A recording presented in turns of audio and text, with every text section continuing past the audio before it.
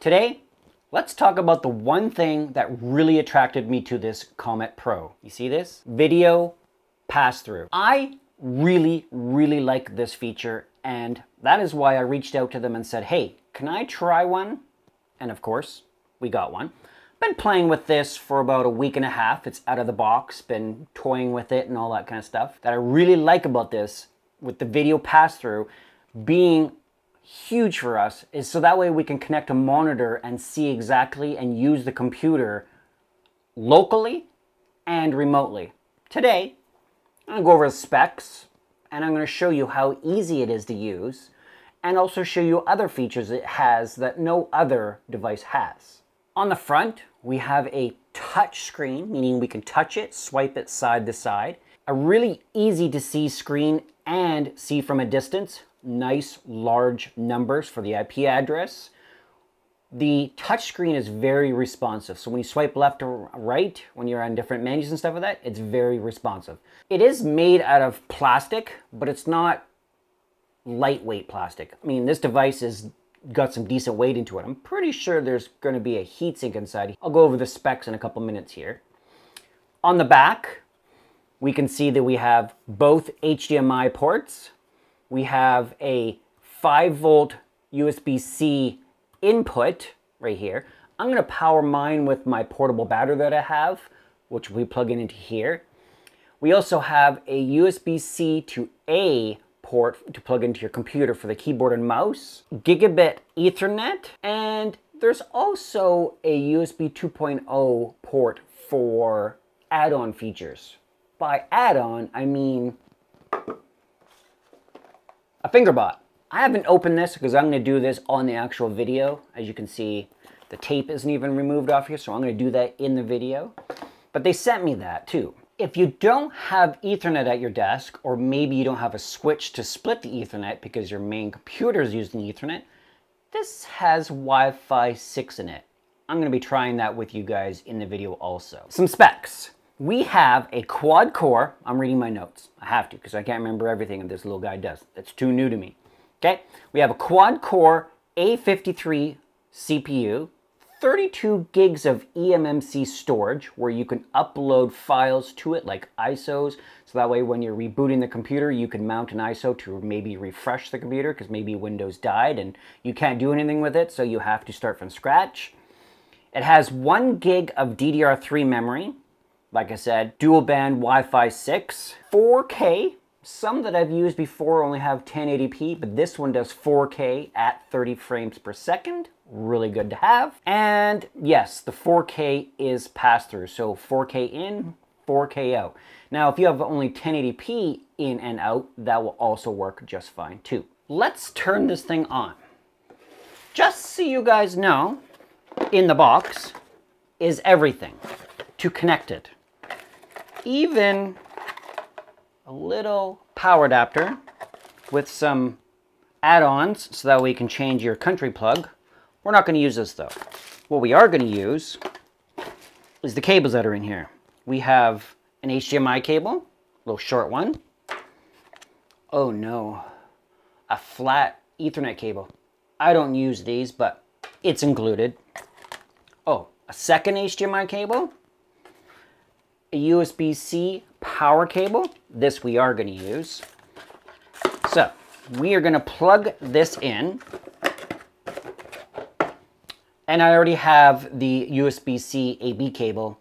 It's plugged into my mini computer underneath the desk because it's easier to grab and plug in when I'm sitting at the desk. I am going to grab a Ethernet cable, my slim one, that is plugged into my network over there, and power this thing up. So we have this, my, what is this thing, I think it's a 12,000 amp hour battery pack. It's one that I use for all these little things. We're going to use that to power this. So we'll add this guy. And we should see something come on the screen when we plug it in. Well, it looks like we have some stuff on the screen here. What do we got? Configure password, skip setup. I'm going to skip the setup so we can get to the next screen. Okay. Skipping password setup will expose your device to security risks. You can configure it anytime in the settings screen display options. Okay, got it. Skip setup. Oh, that's pretty nice. This didn't happen to mine, so maybe when I was playing with mine, it updated this. Mine just went right to the IP address. It says configure Wi-Fi or configure Ethernet. I'm going to do Ethernet and then do the Wi-Fi in the screen. So we're going to go configure Ethernet. Plug the RM10S Ethernet port into an Ethernet connection. Okay, continue. And we got an IP address right away. Nice. So 192.168.80.108. I'm going to go ahead and plug this into a spare laptop that I have, and then we're going to remote into it. Give me a moment here. Right? Got my battery, got the GL.iNet, the Comet. It's plugged into a spare laptop. It's running Windows. I'm sorry, guys. We're going to remote into that like it's a PC, because that's what I have right now. So on the screen, it says 192.168.80.108. So in the browser here, 192.168.80.108, and we're at the screen. Connecting your device. So now we're at the set a min screen. Probably a good idea to set one, so I'm just going to do a temporary one. Apply. Of course, Bitwarden wants me to save it. We're not going to. And here we go. It's set up. So now let's just sign in. We can tell this is a bit fuzzy, so there's probably some settings right here. Oh, and it looks like there's another. Oh no, it's up to date. Cool. Let's go settings. Quality. Let's go ultra high because we got lots of bandwidth here. Ah, there we go. Look at that. Nice and clean and easy to see. Let's see what we get for speed test on here. Fast.com. I mean, I'm watching it out of the corner of my eye right here, and it's like instant. It's like there's no delay there. That's pretty sweet. Oh, we got speaker and microphone. That's good to have. Keyboard. Show virtual keyboard. Mouse. Oh, that's pretty sweet. What else do we got down here? Device identity, English, color. Oh, can we go dark? Ooh, what happens if we go dark, guys? Ah, we get dark. That's pretty sweet. We got reset, and we got Ethernet. Now, I want to try Wi-Fi and see what happens here. Let's see here. We go modify. Oh, sweet. Okay, well, let's connect to my lab network here. Let's go connect. Okay. It connected, but we have to do something. Since that's a different network, I'm going to change my network on here. Hold on. I'm going to unplug the Ethernet cable, and let's see what happens here. It's connected to Wi-Fi. Let's see if we can ping it. And I like that I can just touch the screen and see the new IP address. What do we got?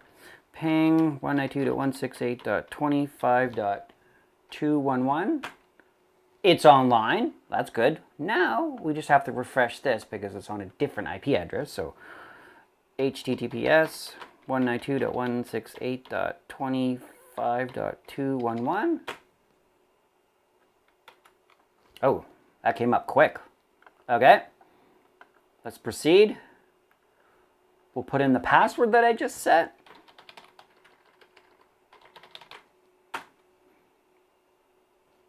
Okay. Let's see if there's much latency here.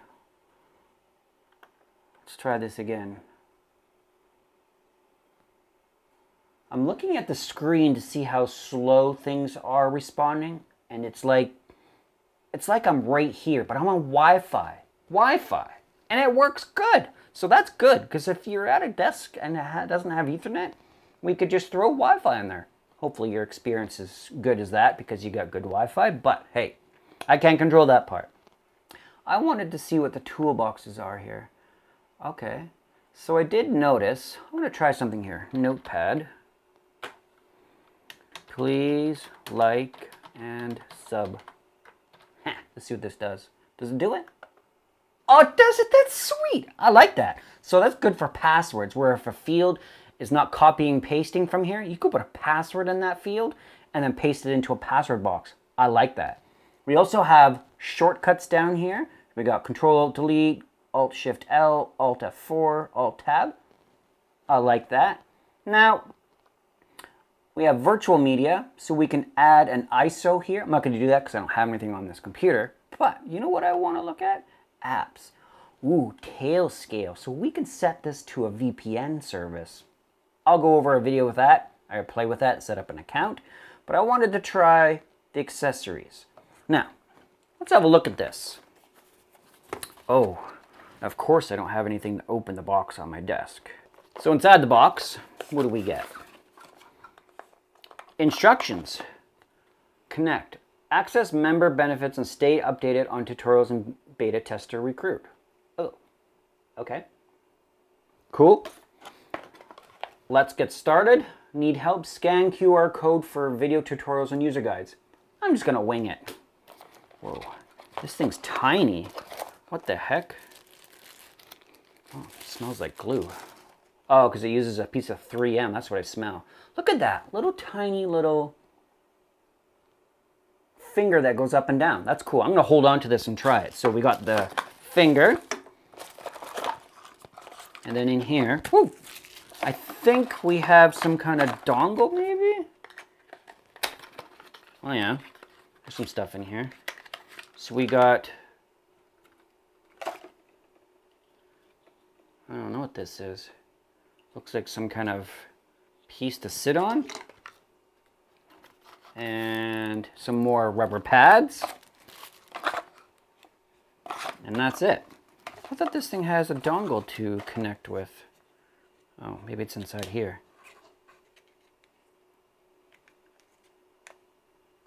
How do we connect the dongle?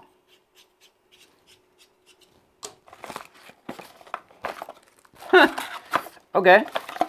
Maybe we have to do the instructions here. Let's have a look.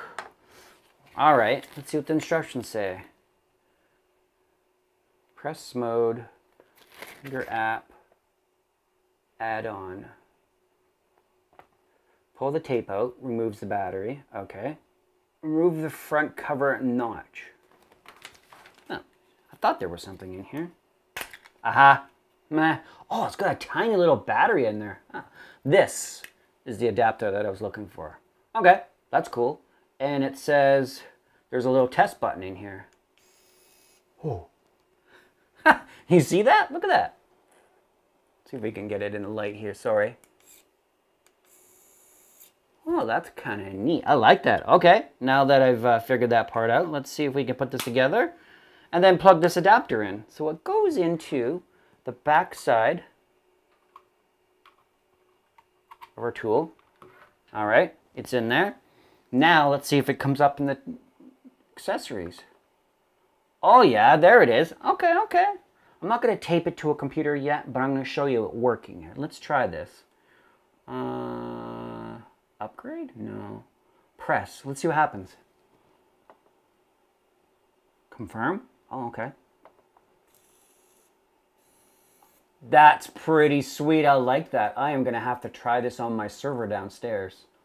I don't want to do it right now because it's on, but it does work. That is pretty sweet. I like that it's got 3M tape because 3M is very sticky. Maybe if it's in a position where the power switch is on the front, you don't want this to come off. I like that. I wonder if there's a way they can make some kind of bracket that these can slide into and then put them on there so they could be removed easier because 3M tape sticks really, really, really good. Okay, so we have this. And it's got this little stand for laptops that it says it goes on that you can stick it onto to do for laptops and stuff like that. I might try that later, but I don't want to use the tape yet. Even though there's extras in the box, is what it is. Okay? So, let's have a quick other look here. And it looks like we got options under the light press or firmly press. Time. So, okay. So it looks like we have time for press. 8 seconds, 3 seconds, and 5 seconds. So what that means is down and then coming back within 5 seconds, it'll go down and go 8 seconds. That you need to hold the power switch in to turn it off because it's frozen. That's exactly what that's for. Before we end the video here, don't forget there is a cloud service. I haven't set mine up, but in part 2, I'll go over the fingerbot and how to set up the cloud service. There is also some more security. instead of just a password on the front, you guys can add 2FA by going up to the top right-hand corner here, clicking the security button, and then setting up changing the bin password and enabling 2FA. If we enable the 2FA, we can set up a QR code and use, I use Authy on my phone to do that. So when you come to the front loading page, it'll ask you for that 2FA code after you put in the password. Very secure, so that way nobody can get into it if they had the password, which they should. All right? All right. That is my conclusion for this. I'm going to play some more with the FingerBot and test that out. I might actually take some more little quick videos and show you guys on my YouTube channel of that long press and turning off my server with no VMs running, because I use stuff on there. And we'll go from there. I'm pretty happy with this device when I was playing with it, just doing the basics. Now that I have the FingerBot, that could be pretty sweet. Hopefully you guys are liked and subscribed, and any questions, let me know. And I'm sure these are going to fly off the shelf. I know a couple guys that have these and they're really liking them too. So thanks for watching, guys.